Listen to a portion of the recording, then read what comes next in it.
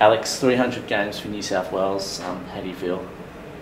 Look, to play 100 games for New South Wales is an amazing feeling. There's been not too many girls that have done that, and the girls who have are heroes of mine. So yeah, I'm really thrilled to be a part of that club now. Your first game was also against Queensland back at Drummoyne Oval back in 2001, 2002. Do you remember much about that game? Yeah, I do. I remember Julie Hayes throwing me up the order just right at the end of the game. We only had a few more runs to get, and I think my first runs were a 4 through cover point, so I do remember it vividly. But every game I play for New South Wales, I absolutely love it. I'm really pleased we've had 3 good games here for our first round, and we've got Queensland next. And yeah, to play my 100th against Queensland, that's going to be a cracker.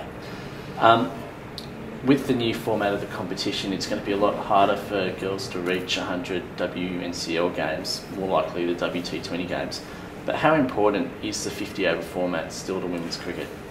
I think it's still such an exciting format because the girls with the ball in their hand, they've got to think about how they're getting that batter out and how they're going to defend the field now with the new restrictions, only 4 fielders out. So I think it's a really good development opportunity for the girls, particularly as the bowlers, they get to bowl a lot more overs obviously, and yeah, nice to have time out in the middle as well as batters. Looking back over the last 99 games, what have been the highlights for you?